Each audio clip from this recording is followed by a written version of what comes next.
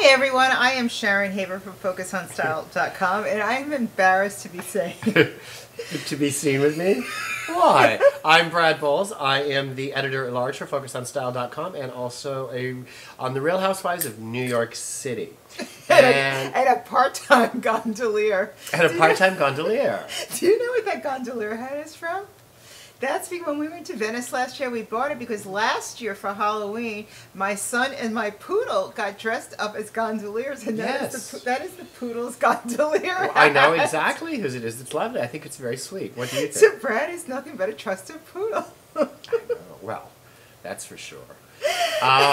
So today's subject is going to be what to wear. It's a continuation of our previous video on what to wear to a holiday party at home, what to wear to a holiday party in the country. Because that, you know, can be a little precarious when it comes to footwear and snow. And since Brad what if you live in the country? Brad lives in the country. Well, and I live in the city too. And I also have the place in Jackson Hole, and I've been to many holiday parties and New Year's parties out in the country, even in like people's fancy barns, you know, but these barns are bigger than some houses. And like, how do you look festive when there's snow up to your knees and there's ice and you're in a kind of cozy mode? So. Do you wear a wreath around your neck? No. Oh, but do you wear a gondolier poodle hat? Depends on if you're in Venice. Do as the Venetians do. No? All right. Well, let's talk. Let's go down the list here. If you're at a holiday party, I got the message you could take that off. You're just going to leave it the whole time. I think it's kind of cute.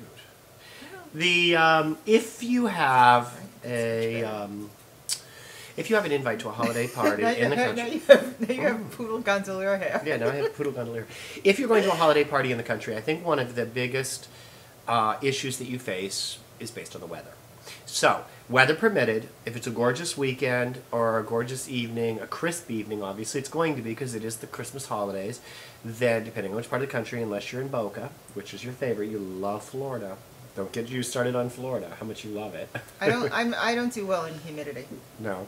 So you don't like pearls and you don't like Florida. I don't like humidity, I don't like pearls.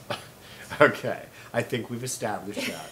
Okay, so what I recommend that you should do to shake it up a little bit and still look exciting and glamorous is, first of all, the rule of thumb is wondering where he's going. No, rule of thumb is you want to be comfortable because it is casual. It's a bit more casual, but you also want to be a little bit glamorous. A little dressy. So there are great ways to do that. I'm obviously wearing a cashmere blazer right now with a beautiful button-down pink shirt. Something like that. Like when he says my clothes are beautiful. I love my clothes. And then, of course, I'm like Sharon, who's sitting next to me. Now, she's the example of someone who's even more casual than I am right now. I thought he was going to say something nasty. I mean, yeah, I'm wearing a basic cashmere sweater, but it's, you know, has a little sheer inset. And I also, instead of wearing a plain T-shirt underneath it, I have more of a, you know, matte metallic T-shirt. So it makes it, and I wear this during the day also. This is actually becoming one of my favorite new sweaters. But I think it's very casual, but it has a more glammed up vibe. And I have a little bit of jewelry on. You know, this is my new favorite bracelet. Not new, this is like my addicted bracelet. But I think, because it has a little rocker edge, but it's still jewelry. So I am very casual. And if I was at some party, I could wear, you know, big flat winter boots or even moon boots or, you know, something heavy with this and skinny jeans, which you can't see that I'm wearing. Or you can wear this with black pants or something else. And also what I would add on this is maybe like a velvet blazer if I wanted it to get a little bit more and you could do it in a big scarf. In a beautiful amethyst color, a velvet blazer and an amethyst. It doesn't or even a tuxedo jacket. You can think outside of the box. It does not have to be red. Just because it's the Christmas or the seasonal holiday, whether or not it's Hanukkah or Christmas, you do not have to be in red. No, and I think also like a beautiful tuxedo blazer on a woman and dark jeans and some comfy boots it's a really nice, cozy, casual, more festive look. Do you remember when Celine Dion did that Chanel tuxedo? One? I knew you were going there. That was bad. That was bad. I mean, don't wear your tuxedo. What was Lagerfeld thinking? Maybe he was thinking something a lot better, but when she got her hands on it, man. Well, she's, you know. That was one of the worst dresses, opposed to the one in where... history. I think No, there was that Kim Basinger one where one side was short and the other side had a top. You know, Kim has never, ever been a style icon, but she's gorgeous. Anyway, so what happens when you go into Brad's house? So, you know, he's in his house in the park, and it's very casual.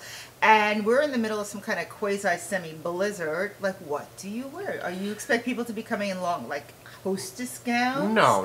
I mean, should they be wearing, you know, like their studded Jimmy Choo Uggs? Well, no, yeah, Uggs. Don't get me started. Even Jimmy Choo Uggs. I think, well, for instance, last year at my holiday party, people came, well, yes, most of my guests did come in heels. And it was snowing out, but they did come in heels. And also, just a keynote here that's very, very important for you viewers.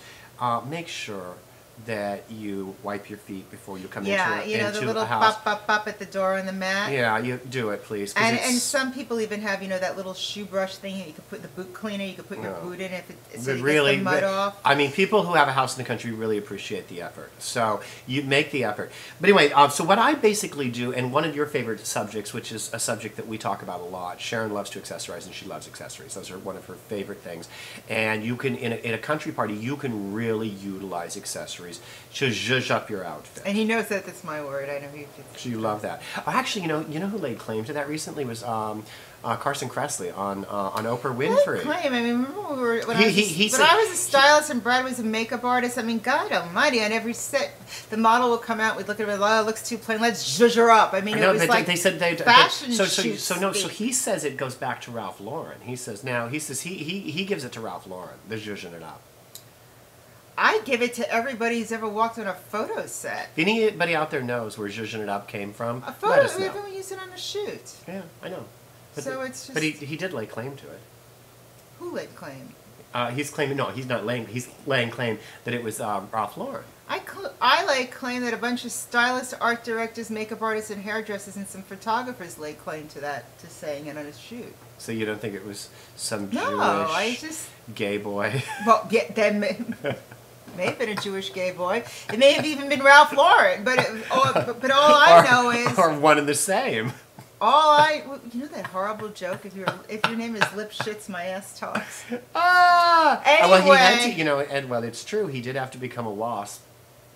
He did. To sell his product. It's terrible. No, there's a lot of waspy Jews. Yeah, but why did he have to become Ralph Lauren? Who wants to buy designer clothes from Ralph Lipschitz? That's a good point. We'll talk about that one later. We're getting off track. Why did Jews change their names? Why do other people with other ethnic names change their names? Hyman Schmeckel. Hyman Schmeckel. Anyway, so one of the things that I always tell my guests is that to come festive. You know we're going downhill. No, we're not. Yeah, for country party, the dress code that I usually use is called festive. Festivus. Yeah. So what do you wear to a Festivus party? Do you bring a Hanukkah bush? Do you wear a Hanukkah bush here? You might. I don't do Hanukkah. Your son, actually, with his sense of humor, might drag a Hanukkah bush. Yes. Son, God knows, but he would try to probably decorate a moose. I know. But anyway. But it's definitely, festive is the key word here. Festive makes me nervous. You know why? Festive means Is it too broad? It's too scary. Because some or do you think it's too kitschy? Some broad is going to come in deer antlers. No, that's the guy. That's the drunk guy who's plastered with a pink nose before he gets there. He's going to be wearing the antlers on his head and, you know, the red. And then the woman is going to be walking in with an entire Christmas scene in pins across her blouse. Like, oh, it's so cute. Oh, you know what? You're right. So Festive's not a good makes me nervous. It's festive means that you can be getting into too many fashion faux pas. Yes. I mean, but what is a good word? Is it good to say holiday fun? Cheer. You know, cheers is another... Holiday cheer. No, cheers is another one of my pet peeves. People who are not British who sign their emails, cheers! Right. Honey, if you don't have a British accent, don't sign your What would email, Elsa Clinch do? What would Elsa Clinch do? I don't know. Why don't you ask her? I think Elsa Clinch. Well, she's always played it close to the to the cuff where she's really done. She goes simple and elegant. I think that you can also say, dress it up as you see fit. Just dress it up, or we said this in our last video. Well, we're lucky though. We're lucky because we also have fabulous friends with great style. So. I know, but I have some friends who don't have great style. I don't. I do. I don't. Well, they're great friends, and whatever they want to wear, is fine. Let them wear whatever they want, but I think it doesn't matter. You should not be wearing those holiday sweaters. They're stupid. Do not wear the Christmas tree brooch. Oh. And I have Could you be any more passionate about that? No, it's horrible. And you know what? If you're 80 years old and you wear them, I know some people I'm thinking of. You have Uggs, don't you? No. And I have the foot surgery, so I'm walking around with my cast, and I'm thinking that when I'm going away out west, by that time, I know I might have to be wearing some cozy shoe. A, I'm glad it's in Wyoming. B, I'm like, I keep trying them on to see maybe I can't bring myself to wear them. I'm sorry. Anyway, we at FocusOnStyle.com are here to give you our style barometer. Any day of the week you can check in with us. And just remember, Sharon doesn't like festive. I do like the word festive because my friends who are festive do not come with reindeer. Reindeer antlers on their head. Do they come with a tiara and antlers? That wouldn't be a problem if it's Amanda Lepore. It would be kind of cool. It's like a Swarovski crystal antler resin tiara. That's very true. That is festive. I mean, that's about as festive as you're going to get. That's true. I agree with you. All right. Have a great holiday season. Enjoy yourselves, and remember, nothing is too much as long as you live it, love it, and own it. And don't drink too much. Yes. Okay? You never want to be the party drunk. So take care, and we'll see you soon. Yep. Bye-bye. Bye.